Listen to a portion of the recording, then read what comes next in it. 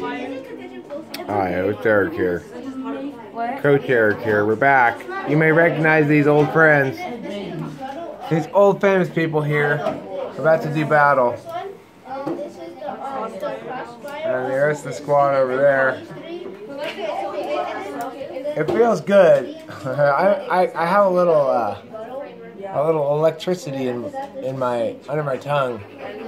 And anticipation of seeing us get rolling here. Alright, hey! Shh! Let's start! Justin, zip it. Listen, I want everybody to flow as well as you possibly can. Grace, I want you to, have you talked to him over there? What's his name? What's your name again? Your name? No. What's, yeah. Peter? Alright, cool. Peter, so, make sure you flow, and Grace, keep an eye, make sure you answer any questions he has about how to flow and stuff. Other new people as well. You put next to somebody who knows how to flow, so if you don't write down what happens in the round, you're guaranteed to lose because you don't know what to say. Unless you have a 100% world's greatest memory in history.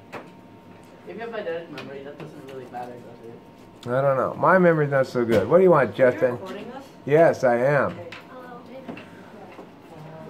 I am recording you for posterity's sake, so that you will also get to know the true glory of being on Talking with Famous People.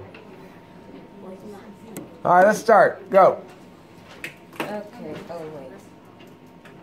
Alright, you guys ready? Yes. I forgot the time right I'll start. Time. Alright, start time now. My name is Zane, this is my partner Brandon, and we are going to affirm this resolution. So, for our framework for this round is whichever side is best for the country. Observation 1. Schools must strike a balance between the student's right to privacy and the need to maintain school safety, which are the two biggest impacts in this round. Contention 1. Probable cause upholds the bodily integrity right of the human and prevents completely ridiculous student searches that violate that right. Subpoint A. Hill 2015. The proposition that children have the rights against unwanted bodily intrusions imposed upon them by the state is relatively uncontroversial. The Supreme Court acknowledged minors' liberty, interest, and personal security, dealt with allegations that corporal punishments administered by school officials pursuant by the Florida law were so severe and painful, including causing a hematoma in one student and depriving another student of the full use of his arm for a week. The court also recognized that the right to freedom from unreasonable bodily restraint was a fundamental liberty interest protected by the 14th Amendment.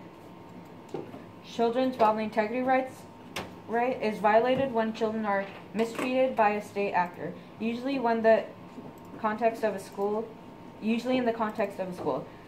Thus, though the scope of the right is unclear, there is little doubt that minors do possess a constitutional right to bodily protection against unwanted bodily intrusions that are imposed or mandated by state actors. Subpoint B. School searches and suspensions that are completely ridiculous have violated this bodily integrity right. Haynes 2001A and Torres 2016A. An incident clearly shows that school administrators have poor judgment in searches and that we can never assume good judgment from the people who search students. Overreaction to violence that ushered in a zero tolerance